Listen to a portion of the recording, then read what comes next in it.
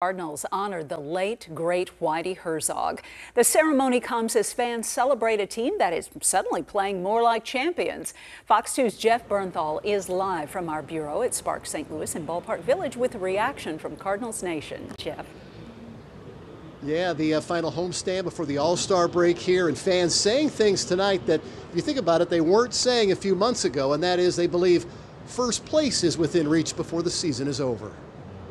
It's the type of ceremony that gives longtime Cardinals fans chills. The memory of legendary manager Whitey Herzog honored for what he gave St. Louis. Excitement, enthusiasm, and a World Series. I just remember the memories of '82 and my father who had passed, and he would get so excited when anybody made it to first.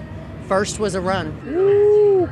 Fans heading to Wednesday's game say current shortstop Mason Wynn is making plays reminiscent of '82 World Series champion Ozzie Smith. Smooth.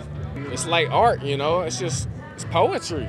And some fans feel this team is just about where they want to be as they head toward next week's All-Star break. Very, very, very hopeful that we're headed to the top, that maybe we can take over Milwaukee. I think they're looking better, you know. Pitching's getting better, hitting's coming around. Well, they're the team that's figured it out. They've turned it all around. Fans are excited by the production from the bullpen and younger players, and are hopeful team veterans will find their typical form. We need Goldschmidt, we need Arenado to come back to normalcy, and then I think we'll be great. I think we could, definitely.